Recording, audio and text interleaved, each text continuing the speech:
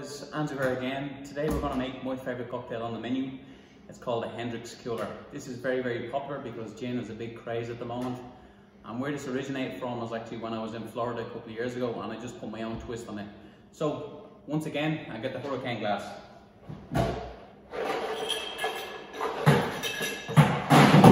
Fill it up there, nice and ready to go.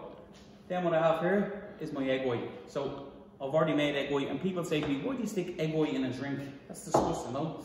It just basically just gives it a nice foamy effect there. So what we do is we just pour it in there. Now the key to this is always shaking it without ice. It's called a dry shake.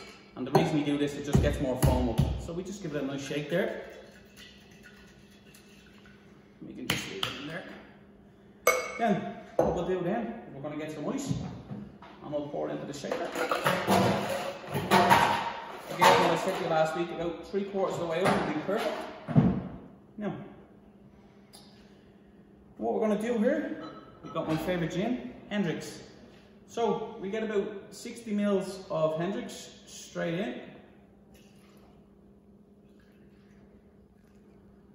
And then what people do is apple liqueur. Now the reason I put apple liqueur on this is because it's very, very refreshing and it's very cool. That's the whole idea where I got the idea from the Hendrick's cooler. So about 30 mils of that.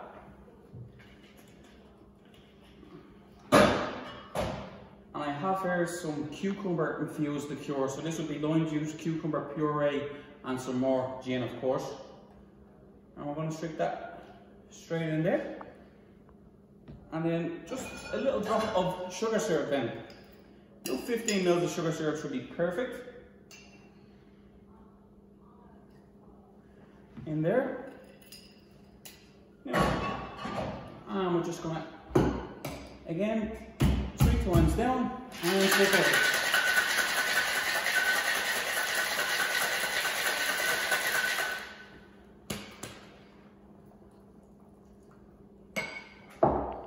Yeah, down we go. Again, we could just freely pour this in, no fine strain because there's ice already in the glass. And you'll see there it's got a lovely texture, lovely colour of that cucumber.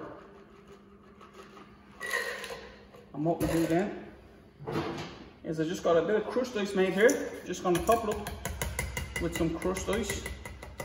And you can see there the foamy effect of what I made with the egg white.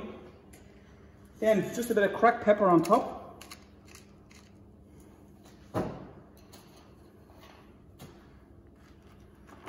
Again, you can decide your own garnish if you want. Usually I'd go with a cucumber, as I said, because of the Hendrick's with the cucumber and the cucumber infused liqueur. As I said, this is my favourite cocktail. It's really, really tasty.